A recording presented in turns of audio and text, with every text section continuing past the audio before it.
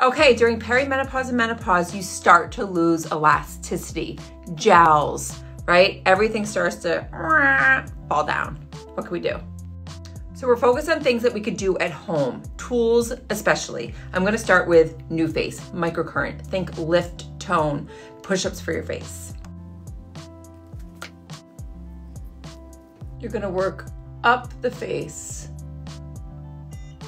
from the inside, outside for 5 counts, and then you're going to repeat. Think 3 to 5 times.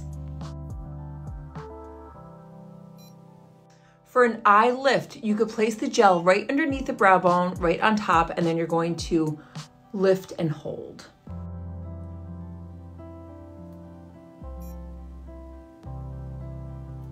Look at the difference just after about 5 times. Opens up this eye tremendously. Now just think about if you do that 4 to 5 times a week.